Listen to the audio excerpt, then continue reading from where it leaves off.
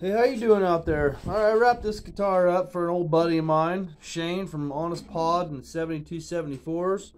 I contacted him a while back about building him one, and he kind of gave me some ideas of what he liked. He wants some 7s on the fret dots there, and I put his band logo on the back there for him.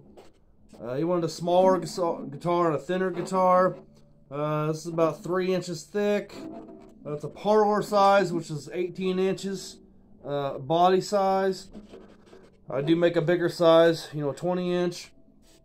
But it's got a 24.75 scale length, which is the same as a Gibson scale length. Side port like always on all of them. Not really going to strum too much, just kind of want to talk about it a little bit. It's got a bunch of different kinds of wood. Some cherry, maple, walnut, maple, walnut. Got some mahogany, some cedar, maple neck, mahogany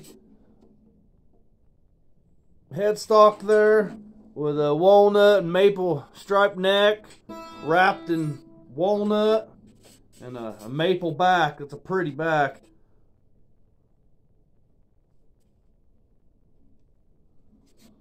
But yeah, it's a pretty guitar, and